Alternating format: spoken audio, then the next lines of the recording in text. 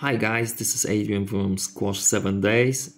If you haven't already heard about the beef brewing between Joel Makin, the world number 11 squash player, and his former coach, Rob Owen, just keep watching this video to find out what did both of them say recently in this latest chapter of their turbulent story together.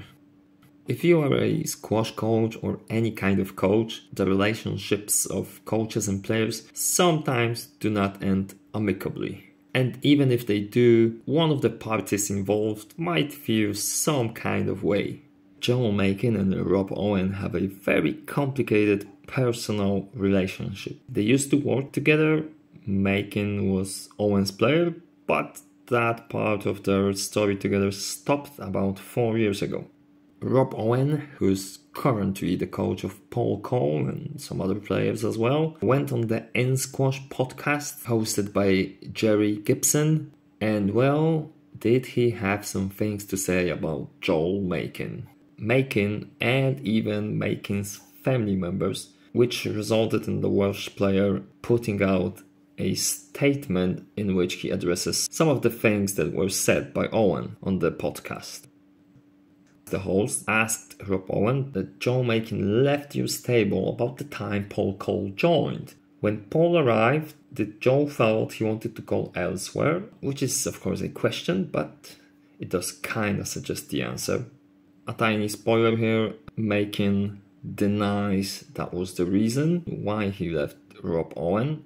Rob Owen also didn't clearly indicate that was the reason, but he had some pretty harsh things to say about Makin nonetheless.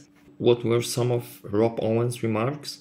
One of those things is how confident Rob Owen is in himself. He even says it in the interview that people know he's very confident, and that's why he says stuff like, if Joel Makin was still working with me, he would be where Paul Cole is now.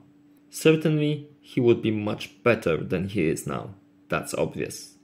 When I coached Makin, he beat the world number 1, number 2 and number 3. He's not doing that now, certainly not on a regular basis. Might not sound very classy, but it just shows a lot of belief in his own skills.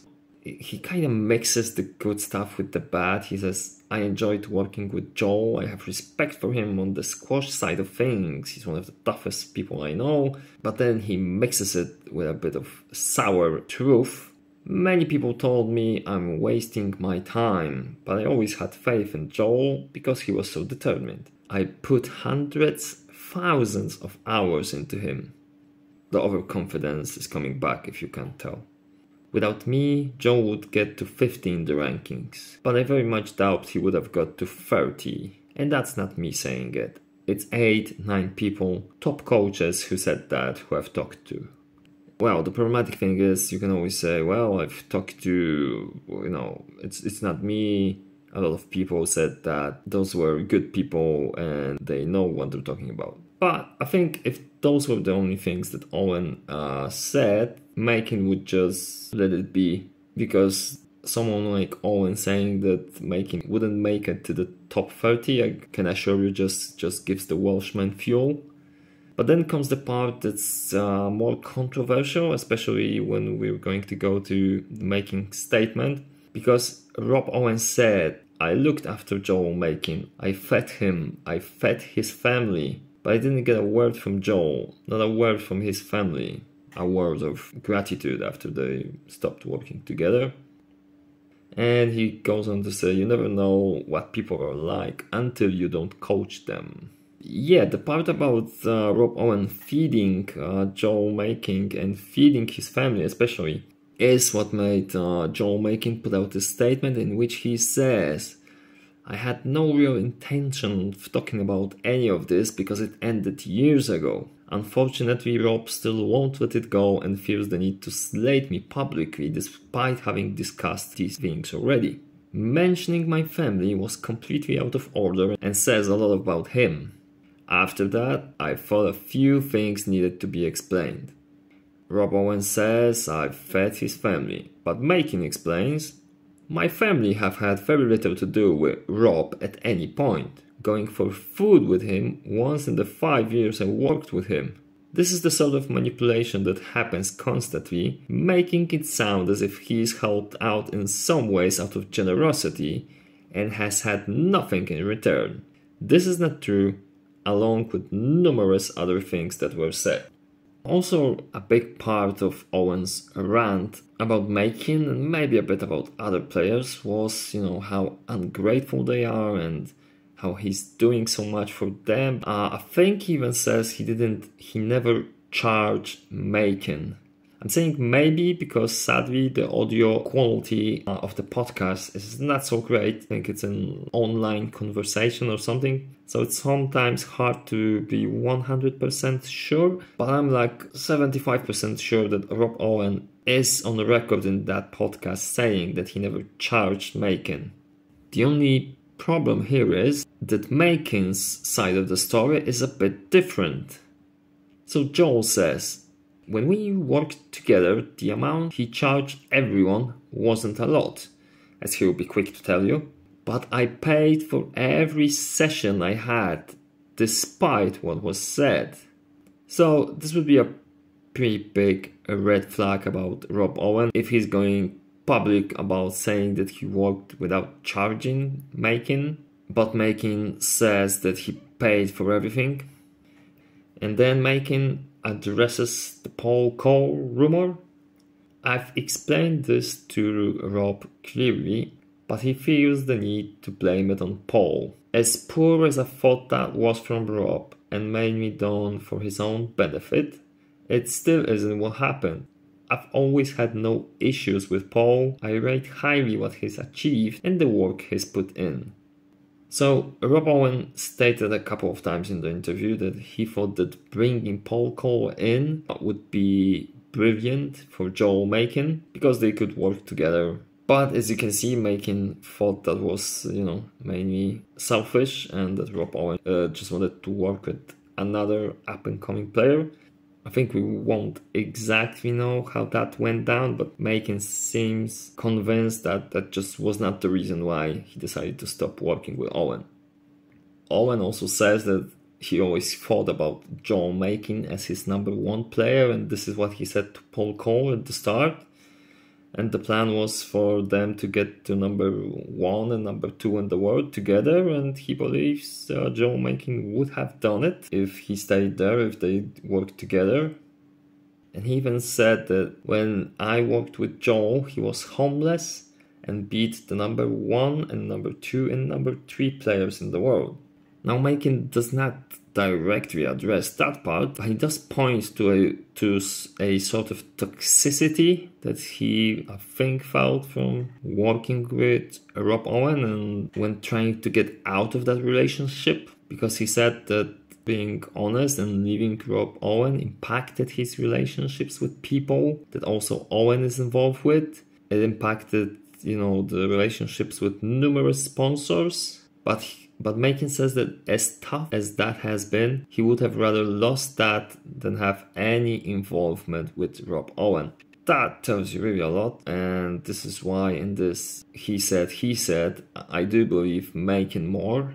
Because if you are ready to lose some sponsors just not to be around someone, then that someone must have a very bad influence on you, or the reasons behind that have to be pretty serious. Makin goes on to say that Rob Owen is still attempting to have a negative impact on my career 4 years after I finished working with him, which shows just how bitter Rob Owen is. Some other people have distanced themselves also and have their own issues, but that's up to them to go and talk about it. So to the ungrateful part, Rob Owen says that it's a joke that Joel Makin never mentions the work that he did with Owen. But Makin hits back at him saying that if you look back at his interviews from the period that they were working together, you can always hear the praises for his coach. And this would probably continue, but as Makin says, the things that Rob Owen said about me personally since we worked together mean that, regardless of the work, I'm just not going to call him to catch up, which is pretty understandable. There are numerous other digs at Makin. In that Rob Owen interview, he says that Makin will probably look back in 10 years and say, you know what, Rob helped me a bit. Owen says it's a selfish sport and players need to say thank you a bit more. And in general, I would agree with that assessment, but I think also some coaches should maybe say less, especially about players they haven't worked with in almost 5 years now.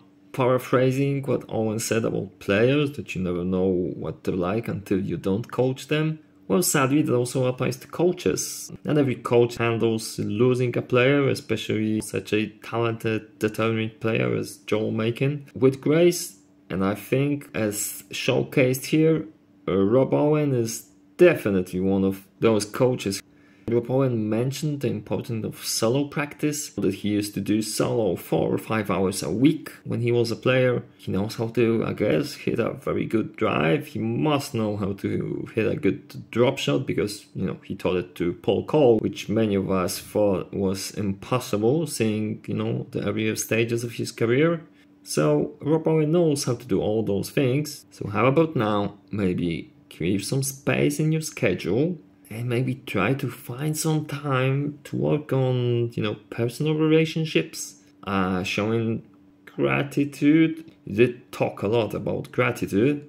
It should go both ways. I believe Joel also put a lot into working with you, and his incredible rise during that period also must have helped you get more players on board. Even Paul Cole, who was a very similar player at that point as far as styles went. So maybe him seeing the work you're doing with Makin allowed you to be the coach of a player that reached the world #1 ranking. So if you do get a chance to get in front of a microphone the next time and someone does ask you about Joel Makin, how about it's you that says thank you just a bit more. As for Joel Makin, keep putting the work in, and I hope you won't have to address your ex-coach again.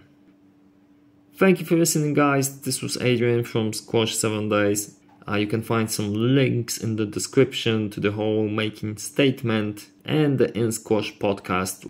And obviously, please let me know in the comments how have your relationships with coaches ended, or maybe your coach. So tell me about your players leaving you or just moving on. If that was a positive, negative experience, do you have any advice for, well, I think mainly Rob Owen, but maybe also something for Joel Makin? Thank you, and I'll see you soon.